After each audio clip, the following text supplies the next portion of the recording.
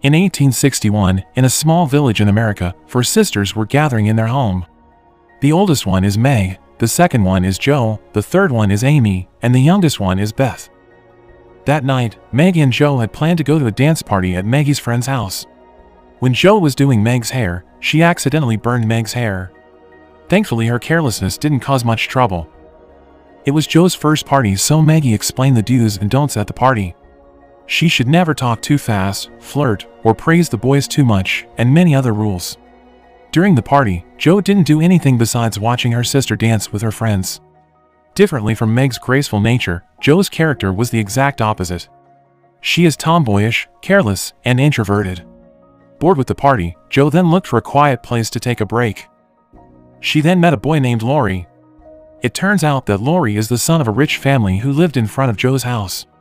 The two of them then talk at length about each other. Jo told him that her father was at war, while Laurie told her that both of his parents have died and he lived with his grandfather. In the middle of their chat, Laurie invited Jo to dance, but because she was shy, the two of them danced in a quiet place, away from the crowd. While dancing, Meg called from the window. Meg said that she sprained her leg and couldn't walk home. Out of pity, Laurie then took them both home. When they got home, while taking care of Meg's sprained leg, Jo's mother, whose name is Marmee, greeted Laurie kindly. Laurie smiled as he saw the rest of Jo's family. All his life, he never felt such warmth of family as Jo's family showed to him. Days passed and the Christmas arrived. That morning, Jo and her sisters gathered while telling each other their dreams.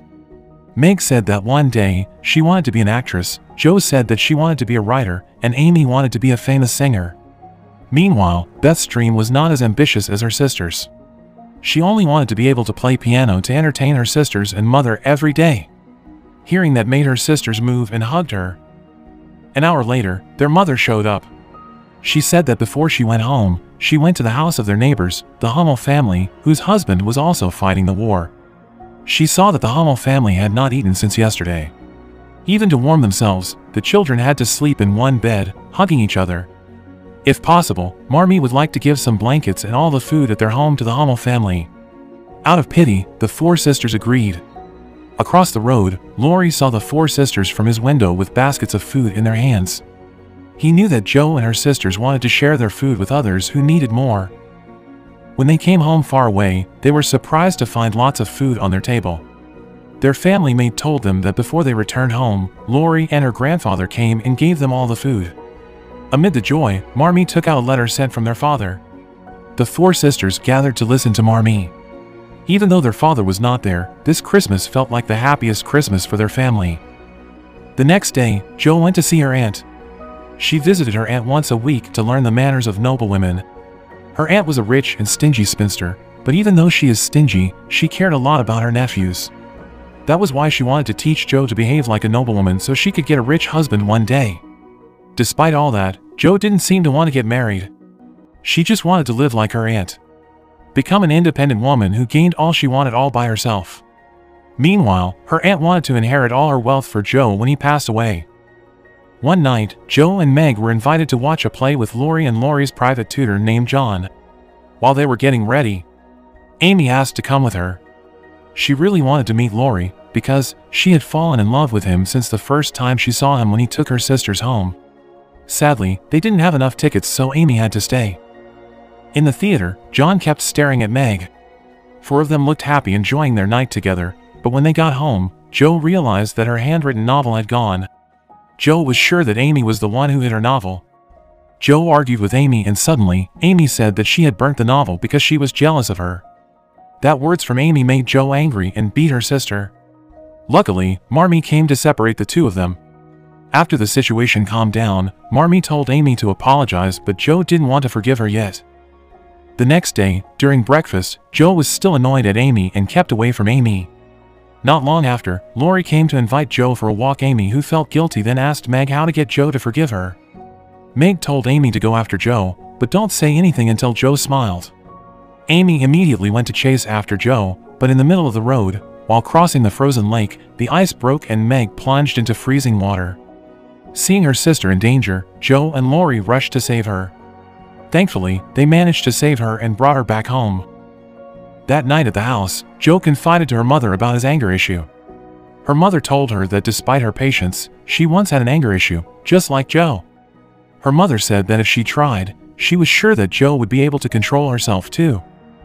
Months passed and now, Joe and Amy had made up. In the afternoon, Lori took Joe and her family on vacation to the beach with John and Lori's friend Fred. Meg and John's relationship seemed to be getting closer, likewise with Joe and Lori. Joe even had a special call for Lori. Amy was not jealous of Joe anymore, but she still liked to paint Lori from the distance secretly. The next day, when Marmee was at work, she got the news that her husband, who has just returned from the battlefield, was being treated in the hospital. In a panic, the four sisters, Lori, and his grandfather helped Marmee to get ready to go to the hospital. Before leaving, Joe gave quite a lot of money to her mother. Marmee asked where she got that much money. Joe then replied that she had sold her hair to the saloon while taking off her hat. Seeing her daughter's sacrifice, Marmee was very moved. 3 days passed, but Marmee had not returned from the hospital. That morning, Beth asked her sisters to accompany her to see the Hummel family. Since their mother left for the hospital 3 days ago, the Hummel family must be starving because no one gave them food, but instead of hearing her, her sisters were too focused on their stuff. Beth decided to leave for the Hummel family's house alone. Before she went there, she went to Lori's house first. She gave a pair of shoes to Lori's grandfather as a thank you for helping their family from time to time. After returning home from the Hummel family's home, her siblings showed her a piano. Turned out, Lori's grandfather gave it to her as thanks for her present to him. He also sent a letter with it, saying that the piano was nothing compared to Beth's gift. Beth was so moved she then rushed to go then hug the old man. Lori's grandfather said that Beth reminded him of his late daughter when she was just a child. Amid the chat, Lori's grandfather realized that Beth was having a fever. At night, Beth was examined by the doctor. The results showed that Beth was suffering from flu, and if they were too late to handle her sickness, Beth's life could be threatened. The doctor also explained that this disease is easily transmitted to people who had never had the flu, so for a while, Beth must be quarantined. Meanwhile, Amy, who had never had the flu, must stay with her aunt for a while. 2 days later, Amy was still staying at her aunt's house. When she was painting, her aunt looked at her and found her gracious nature. Her aunt then asked her if she wanted to replace Joe to come to her place every week. Her aunt thought that compared to Joe, whose nature was tomboyish, Amy was more elegant and is perfect to be a noblewoman and become her successor. If Amy agreed to be a good girl, her aunt will guarantee her future. Hearing that, Amy, who was still innocent, smiled and happily agreed. On the other hand, Beth's condition seemed to be getting worse. Her sisters didn't know how to treat her flu. They then decided to call their mother to go home to take care of their sister. Hours later, Marmee came. With her tenderness, she managed to take control. It was late that night, but Marmee was still taking care of Beth. The next morning, when Joe woke up, she panicked because she couldn't find Beth in her bed. She ran downstairs calling for her mother, but it turned out, Beth was there with her. She was healed from her flu. Joe happily hugged her beloved sister. Months later, Christmas arrived once again, but different from last year's Christmas. This year, Lori's grandfather joined in celebrating Christmas. Suddenly, Lori showed up with a surprise. He brought Joe's father home from the hospital. Months passed and today was Meg and John's wedding day, but instead of being happy like the others, Joe was actually sad. She then asked Meg to run away with her so that Meg could chase her dream instead of getting married. Hearing that, Meg smiled and said that she didn't have to do that. Meg said that it was her choice to marry and abandon her dream. Meg said that being an independent woman doesn't mean one should not fall in love. She had made up her mind and Joe had to respect her decision, even though deep down, she couldn't accept how her sister abandoned her dream to get married. After the party, Lori invited Joe to chat with her, just the two of them. At that moment, Lori dared himself to propose to Joe, but instead of being happy, Joe was angry. She said that she never wanted to fall in love from the very start. She just wanted to be an independent woman who was successful in making her dreams come true. For Joe, Lori was just a brother to her. Lori's heart was broken. Before leaving, Lori said that no matter how hard she tried to avoid love, one day, Joe would eventually fall in love. It is not humans who reach for love, but the love itself chose where to stay. With his heart broken, Lori left from there. 7 years later, Joe had grown up and moved to New York City. She never met Lori since she turned down his proposal. Joe was wanting to offer her script to a large publishing company in New York, but because woman's emancipation was not issued at that time, it was difficult for women to get jobs. Jo was forced to confess to the editor that the work that he brought was not hers, but rather her male friend's. When it was read, the editor was interested. He was willing to publish the work, as long as he was allowed to change the ending of her writing to a happy ending, since the editor felt that the ending of the writing was too tragic and would definitely not sell well in the market. Like it or not, for the sake of money, Jo allowed her writing to be changed. After returning to her boarding house, Jo immediately wrote a new story next to the fireplace, but because he was too focused, she didn't realize that her dress was on fire. Fortunately, warned her about her dress. That man is Friedrich, a young lecturer at a campus in New York City who also lived there. Shortly after, their landlord came and told Jo that her students were waiting for her upstairs. Besides working as a writer, Jo also worked as a private tutor. Before leaving, Friedrich asked why did she bother to work that hard when most of the women her age preferred to marry instead. Casually, Jo replied that she was not at all interested in getting married. After all, this is just a side job. Jo's main goal was to keep fulfilling her dream of becoming a famous book writer. Friedrich was amazed by her answer. That night at the theater, Jo saw Friedrich, who just finished watching one of the shows. Jo was eager to chat with him again, so she followed him to a bar.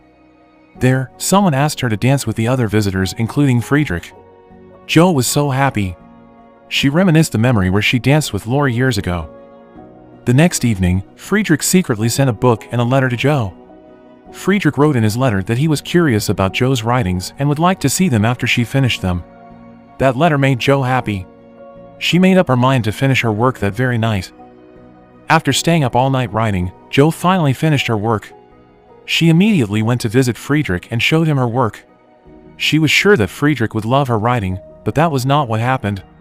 Friedrich criticized her writing all out and made Jo irritated. She then burst into anger and told Friedrich that he didn't understand what she read. Moreover, he never wrote anything before. Jo immediately left from there. On the other hand, in the city of Paris, France, Amy was seen taking a stroll with her aunt on their horse-drawn carriage. She had grown up to be a beautiful woman and was dating Lori's friend, Fred. Amy told her aunt that she received a letter from her mother in the morning, saying that Beth was badly sick, but rather than sympathizing and telling her to return home to see her sister's condition, her aunt told her not to worry too much because her sisters were there to take care of Beth. In the middle of the road, Amy saw Lori, who happened to pass by. She called his name and immediately ran to hug him. She hadn't seen him for years since she lived with her aunt. Before she left, Amy told Lori her address and invited him to come to visit if he had the time. A few days later, Jo also received a letter from Marmee about Beth's condition. Her reaction was different from Amy's. Without thinking much, she immediately returned home to check on her sister. When she saw that the whole family had gathered except Amy, she was annoyed. She grumbled all day. Her mother told her that Amy might have something to do. Her mother also mentioned that Amy had just met Lori and told her that they might come back home eventually when her business is finished. After taking off her jacket, Jo rushed to check on Beth's condition. On one side, Jo was worried about his sister's condition, but she also thought about Marmee's words earlier. She was jealous because Amy was the one that Lori met after years, not her. Jo also wanted to meet him again and fix her past mistakes. That night, when John checked his savings, he was confused as to why he ran out of money in his savings. Meg then confessed that she had made a mistake by buying new clothes for herself and the children. Meg tried to apologize. John didn't say anything, but that made Meg feel more guilty. She said that she was jealous when he saw his friend shopping for new clothes, so she bought some too. Hearing that made John disappointed. Meanwhile, in France, Lori came to visit Amy while she was managing her paintings. Lori asked when would she make an exhibit for her paintings. Amy replied she has stopped painting because she realized that her painting was not pleasing to see. She's just waiting for Fred to propose to her, then the two of them will get married. During the chat, Lori was mesmerized by Amy. She looked prettier than back when they were younger. In the middle of the chat, from the window, Amy saw Fred coming. Before welcoming Fred, Amy asked Lori how she looked. While smiling, Lori said that she was stunning. Days passed.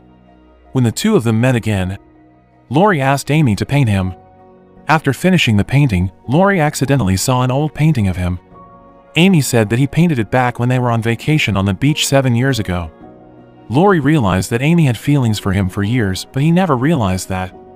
At that very moment, Lori immediately dared to propose to Amy and told her to leave Fred if she still loved him. Hearing that made Amy cry. She knew that she was just a release after Joe rejected him. Amy immediately left him alone. The next day, Amy's aunt told her that Lori had just come to say goodbye. Lori had planned to move to London and would not come back again. Amy didn't say anything. Deep down, Amy still had feeling for Lori, but she didn't have the heart to hurt Fred's heart. Amy had a dilemma until finally, in the afternoon, when Fred proposed to her, Amy refused his proposal. Hearing Amy had rejected a man as rich as Fred, her aunt was shocked. On the other hand, Joe took Beth to the beach. Joe told Beth that she would stop writing and was going to focus on taking care of her. Hearing that, Beth disagreed. Beth said that she wanted her sister to continue writing if she wanted her to be happy. After that, Joe was determined to write the best novel story he had ever written. The next day, when Joe was taking care of Beth, she saw Meg and John in front of their house. At first, Meg thought John was going to scold her again about the new clothes she bought yesterday, but it turned out that John was sorry and promised that he would try to find extra money so that Meg could buy the nice things. She was so moved. She then said that John didn't need to look for a new job. As a wife, she should be more grateful to accept whatever his husband's condition was. From inside, Joe was touched to see what happened between Meg and John. She was happy for them, but suddenly, Beth had seizures. Her sickness was much worse than what happened 7 years ago. That night, Joe slept next to Beth while crying and kept holding Beth's hand. Joe kept telling her to stay alive and fight for her health. The next morning, Joe was surprised when she couldn't find Beth in her bed. She immediately ran downstairs to the kitchen to look for her. There, she only found her mother, crying about something. Turned out, Beth had died. After Beth's funeral, Joe packed up her things. Shortly after, Marmee came and the two of them then had a long chat discussing Joe's dream to become a famous writer, but Joe didn't seem interested at all. She said that she had been alone for too long and that she might need someone to lean on. She said that if Lori came and proposed to her, she will accept his proposal right away. The only thing she needed was to feel loved. She didn't even care if she could love the man or not. Marmee told her that she still had a lot in life, and it will definitely be much happier if she could also love the man. Joe couldn't say anything to respond. Meanwhile, Amy was about to go home when suddenly, Lori showed up. While crying, Amy said that she was sorry for not coming earlier to see Beth. She then invited Lori to come home together, but Lori refused. He had promised himself to stay away from Amy. Amy told him that she refused Fred's proposal the day before. Hearing that made Lori so happy. He kissed her right away and proposed to her. In the evening, when Joe was sleeping, Lori woke her up. He and Amy had just arrived. Joe smiled and hugged him, but her smile immediately disappeared when Lori told her that he and Amy had just married. Lori told a long story about his meeting with Amy and how they both decided to get married on the way home. Joe was shocked. He went out to calm his mind. Outside, he saw Lori's grandfather. When Joe asked what he was doing, he explained that he didn't have the heart to go inside. Since the first time he met Beth, he had considered her his granddaughter. When he found out that Beth had passed away, he was heartbroken. Hearing that, Joe held his hand and said that even though she was not Beth, she didn't mind being his friend too. After he calmed down, the two of them went inside. At night, Joe couldn't sleep. She kept remembering Beth's last wish. Even though her writing couldn't cure her, Joe was eager to grant her sister's last wish. That very night, Joe started writing her best novel. For days, Joe continued to write without taking a rest, until finally, Joe's novel was finished. When it was time to send it to the publisher, Joe confidently wrote her name in there. She was sure, even though she was only a woman, she could be as great and even greater than men. The next day, while having breakfast, Joe's parents told her that someone was waiting to meet her. Turned out it was Friedrich. She was happy to be able to see him again. They spent the rest of the day together with the family. When Friedrich was about to go home, he said that he was sorry and said his purpose to criticize Joe's writing at that time was only because he wanted to motivate Joe to be able to write even better. Joe just smiled as she said that she didn't care about the problem anymore. She was just so happy to see Friedrich again. When Friedrich left, everyone asked why Joe didn't express her feelings. They knew from the look in her eyes, Joe must have liked him.